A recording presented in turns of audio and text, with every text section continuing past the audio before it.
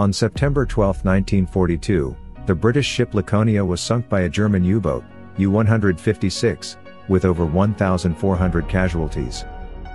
Realizing there were 1,500 Italian prisoners of war among the passengers, Captain Werner Hartenstein of U-156 called for help from Italian and German U-boats.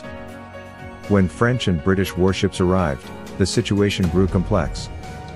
Despite displaying Red Cross flags, German submarines faced suspicion. Tragically, an American B-24 bomber bombed U-156. Admiral Karl Dönitz, commander of German U-boat forces, then halted all rescue efforts. Sadly, more than 1,400 passengers, including Italian POWs, Polish guards, and British crew, perished in the Laconia sinking, highlighting the complexities and tragedies of wartime at sea.